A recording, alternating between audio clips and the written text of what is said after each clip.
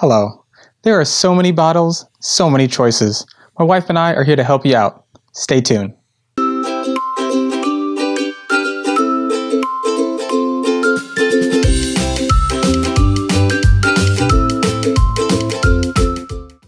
Hello, and welcome to Hindsight 101, where you'll learn about things that will help you in everyday life. Now, my wife is going to help us out because I don't know too much about bottles, I'll be honest. So, if you like this video, hit that like button. If you want to see more, hit subscribe. So let's get to it.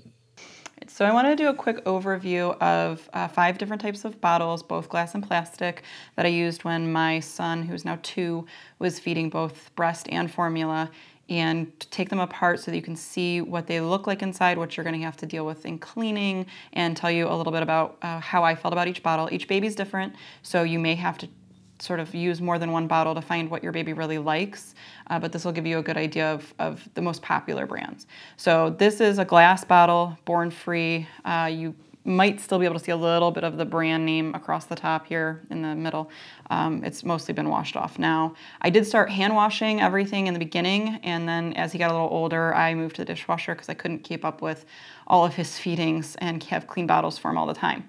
So I'm just going to take this bottle apart. The top kind of just pops on. And then this is one with a venting system. The venting system is in the top. This is if you're traveling. This is a travel cover that you put on to keep the milk from coming out into the nipple. So when you take the top off, you don't have milk everywhere. So that's just a travel cover. And then this is the vent system for the bottle. And it's a plastic, hard plastic top, soft plastic bottom. It just sort of mushes together and comes apart like that. Formula does get stuck, especially in here. Even when you're mixing the formula, you have to shake real well to get all the formula out of here. And when you're cleaning, it's a little bit of a pain to take it apart and get everything all good and clean, especially if you're doing it by hand. The dishwasher did a pretty decent job, but sometimes there was still formula stuck in some of these creases. The nipple, of course, comes out, and they give you its exchangeable nipples for the different flow types and sizes. As the baby grows, you'll have to use bigger nipple holes to keep up with their pace. And then it's just a glass bottle. I did find when I researched online that sometimes these bottles were made in the United States, sometimes these bottles were made in China. There's kind of a controversy about glass bottles and what's in them and the glazing process and how they're finished versus what country they come out of. So a lot of people are debating, are glass bottles better than plastic bottles? And a lot of that depends on where you're getting them and what's in them and how they're finished and glazed. This one says right on the bottom, made in China. So you might want to investigate that if that's a concern of yours. Go ahead and just put this back together again. Put the nipple back in. And they come in, of course, Born Free comes in 2 different sizes. And these bottles worked fine. They weren't my favorite, but they were good. But because they're glass, these are the 2 different sizes, because they're glass, I did have a bad experience where once my son was old enough and strong enough to hold his own bottle, I was in a store and I had one of these with me, and he decided to toss it, and it broke. And had anybody been standing close enough, they could have been cut by the flying glass that came back off the wall that he shattered the bottle against. So I do not recommend glass bottles for travel. I started using them at home only at that point because I didn't want to be in that situation again. And of course, it left a huge mess for somebody else to have to clean up, which I also didn't care for. And they're heavy. So once they're full, they're a heavier bottle to use and to carry. So a couple of things about glass bottles to be aware of when you're considering purchasing bottles. And these are more expensive bottles also. So those are glass. These are 2 other types of glass bottles. This is an Avent. This is an EvenFlo. Both glass. I believe this one doesn't tell you where it's made. This one was made in Mexico. So there you go. I believe they make smaller versions of these bottles, but I don't have them with me. Neither of these have any type of venting system. This is a very simple bottle, just a simple nipple. And you just pull it out. The nipple, this one is a little bit harder. The nipple's a little harder to manipulate in and out. This is a very simple as well. It just comes apart here like this, and you take out the nipple, just like an old-fashioned bottle. This is a very old-fashioned type of bottle. I was very lucky. My son was not very colicky and not very gassy, but I do not, for a gassy, colicky baby, these would be bottles that I would keep as spares, not as my main bottles, because I don't think for a gassy, colicky baby, these would be my go-tos for everyday use. I would just kind of keep them around as spares. Again, glass, heavy, and breakable. So, moving on to the plastic bottles, we did also Dr. Brown's, 2 different sizes of those. This is a very popular brand, very highly recommended for colicky, gassy babies because it does have the vent system, as does Born Free. And so again, I'll take this apart so you can see it. It's got the, the plastic bottle, and then it's got this piece that sits inside the bottle like this.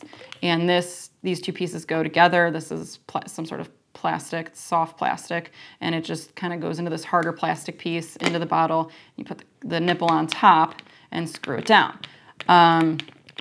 And the bigger bottle has the top on it. They're both exactly the same. They work exactly the same.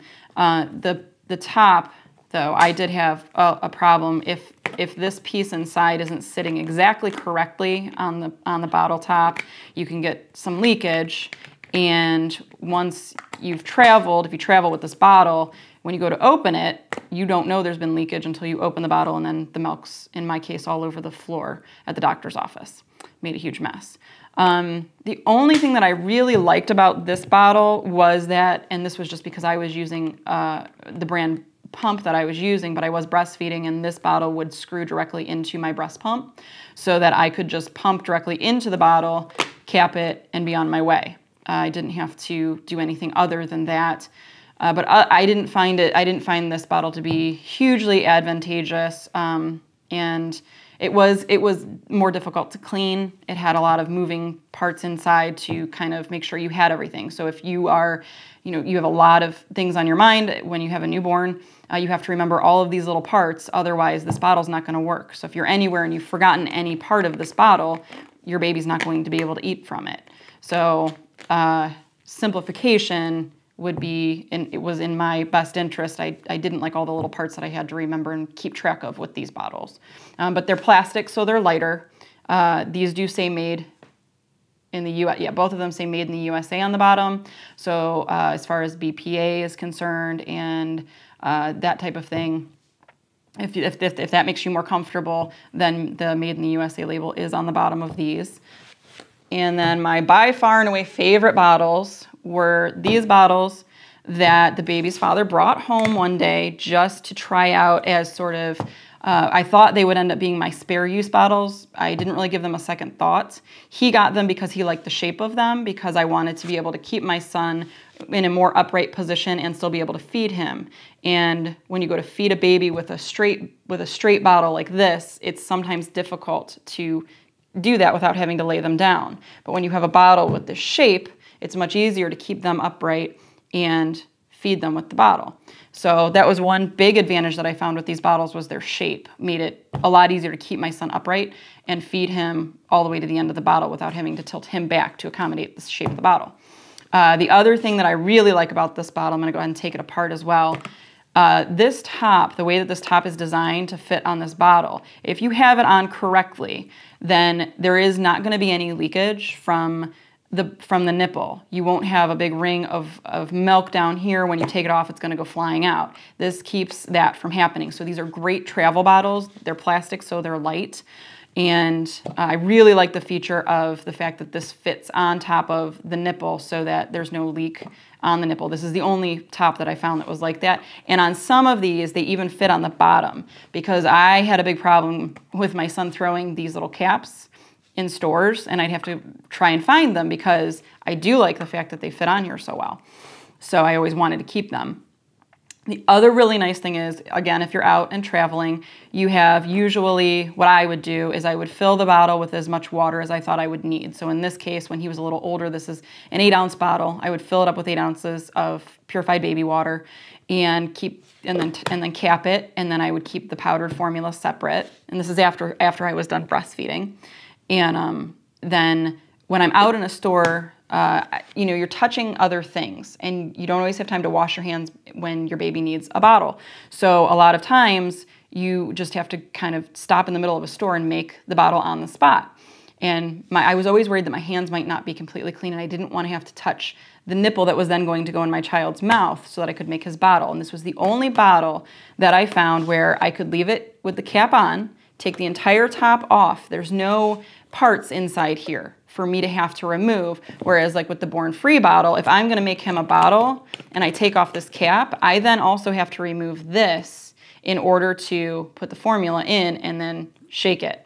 So I always had to touch a part inside. Same thing with Dr. Brown's bottles. But with this bottle, I took this cap off with my hand on the outside, dumped his formula in, and then I could recap it still with my hand on the outside of the cap, shake it, and my hand never had to touch his nipple. I can now remove the cap, feed him, and I never had to touch the nipple with my dirty hand. So, I mean, I would use wipes to wipe my hands off, but I still felt like my hands might be dirty. So I always felt better washing with soap and water, and that's not always possible when the baby needs a bottle.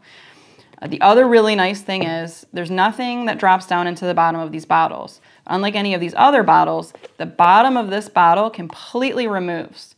So you have a completely hollow bottle, and you can get in here really well to clean this bottle out.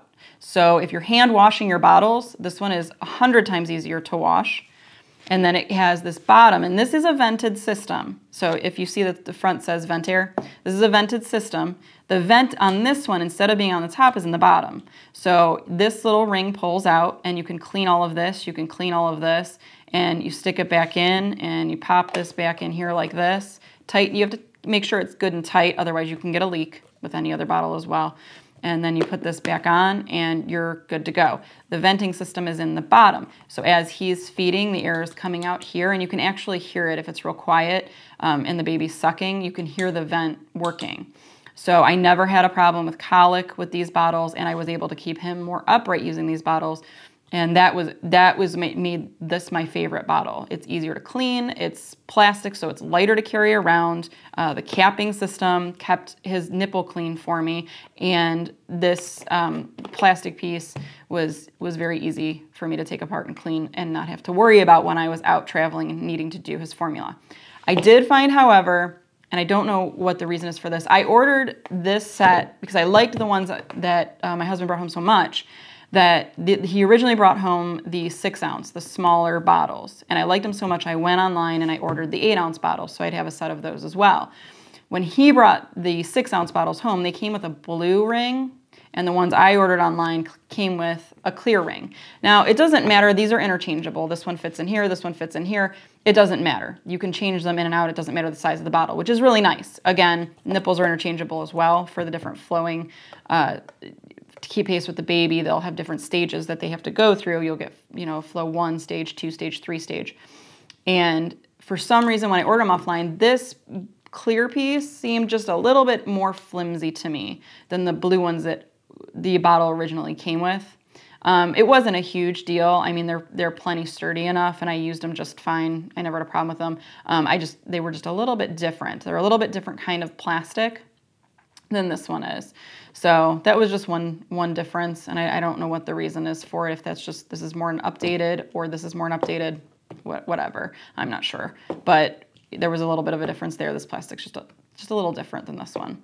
I stuck all of them in the dishwasher without any sort of a problem, and I was using breast milk, and then when I moved to formula, I mostly traveled with bottles already pre-filled with just plain water, which was room temperature, and I just add the formula to it. Babies don't necessarily need a super warm bottle. They just need for it not to be cold. Most babies won't take a cold bottle.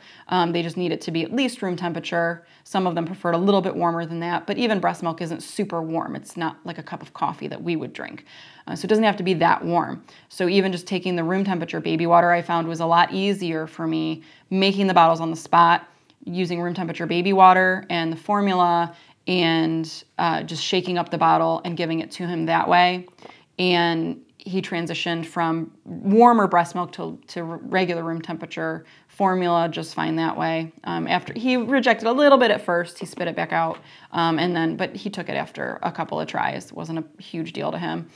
And so these were the bottles that were my by far and away favorites. The rest they did the job, but these were the ones that I kept going back to over and over again and would use again for the next baby.